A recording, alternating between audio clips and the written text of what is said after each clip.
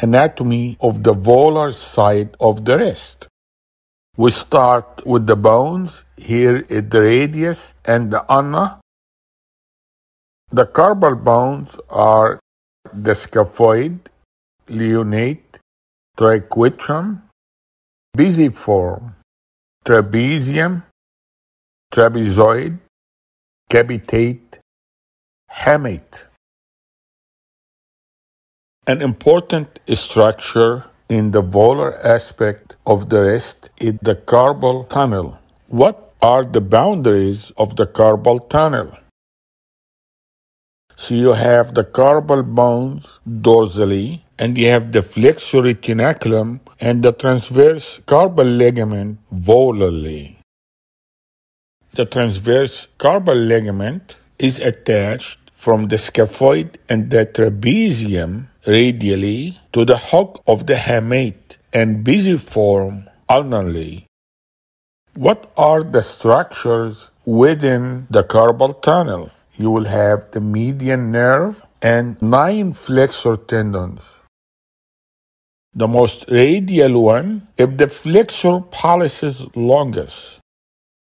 And then you have 4 tendons from the flexor digitorum superficialis and 4 tendons from the flexor digitorum profundus.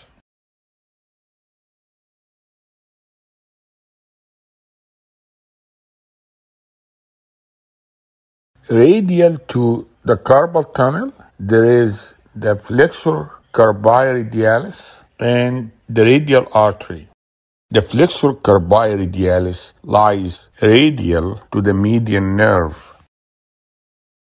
The tendon of the palmaris longus is ulnar to the median nerve. And medial to the carpal tunnel, you find the ulnar artery, the ulnar nerve, and the flexor carpi annaris from lateral to medial. You also will find the thenar muscles, the hypothenar muscles, and the Gaian canal. The Gaian canal is ulnar to the carpal tunnel. What is the anatomy of Gaian's canal? Gaian's canal is a tunnel for the ulnar nerve. The floor of Gaian's canal is the transverse carpal ligament, and that was the roof of the carpal tunnel.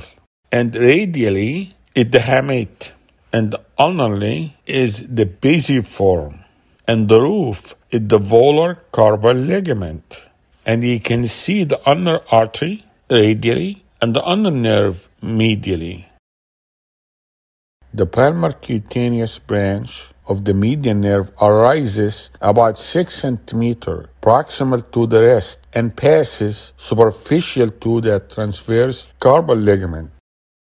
The median nerve gives an important branch called the recurrent motor branch of the median nerve.